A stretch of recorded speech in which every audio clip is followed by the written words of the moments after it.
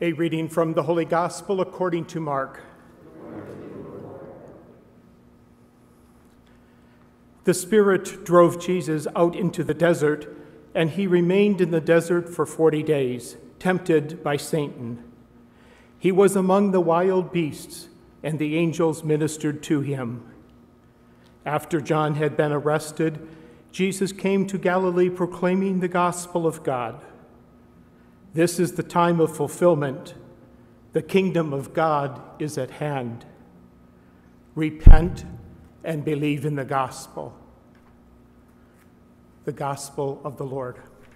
Praise to you, Lord Jesus Christ.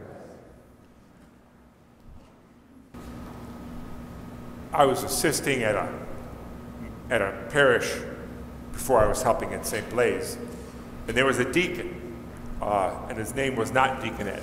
So this is not a story about Deacon Ed.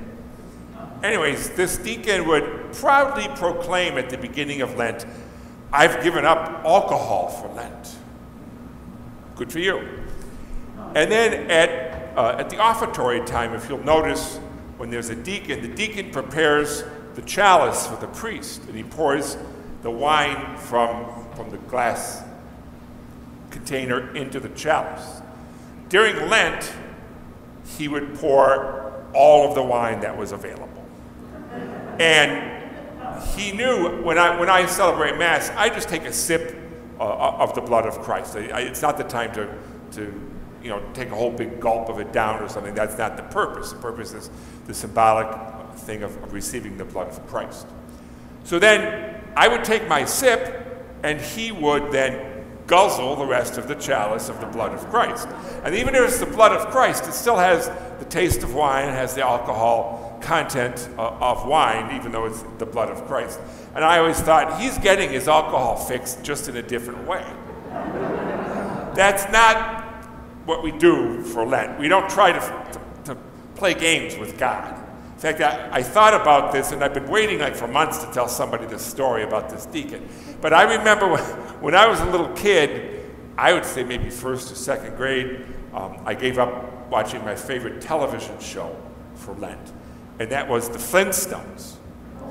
So, and I think it was on Friday evening, because I don't remember us watching television during the week, except on Friday. Anyways, so I remember I'd go to my room, and my family would be in the living room watching television, watching the Flintstones. And I remember one week crawling down the hallway from my bedroom towards the living room. I couldn't see the television, but I could hear the television show. And then, of course, my mother said, "What are you doing out there? Go back to your room." I said, "Okay." But I was 6 or 7 years old. We can't play games with God, and we can't play games with Lent. And that's not why we give things up during Lent. If you want to give something up, it's not the same as making a New Year's resolution. New Year's resolution we don't usually keep them anyways, but during Lent, if we give something up, we give it up because we want to become closer to the Lord. We want to kind of change the way that we're looking at things or the way that we're living. And if you want to know some good ideas of giving things up for Lent, if you haven't already seen it, and it's been on the internet all week at least, maybe 2 weeks, what Pope Francis suggests you give up for Lent.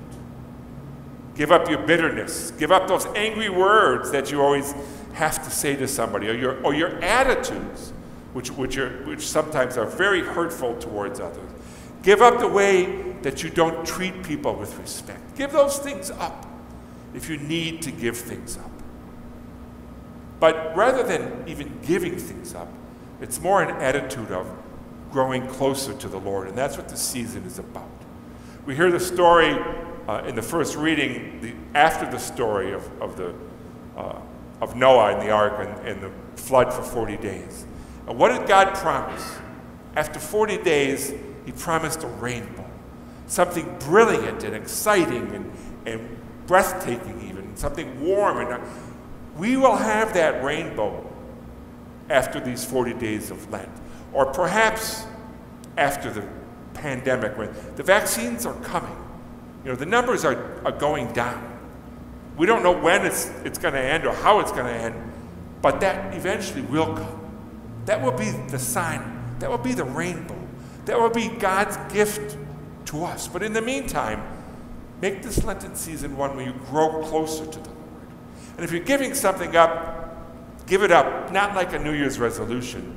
Give it up because it helps you to grow closer to your God.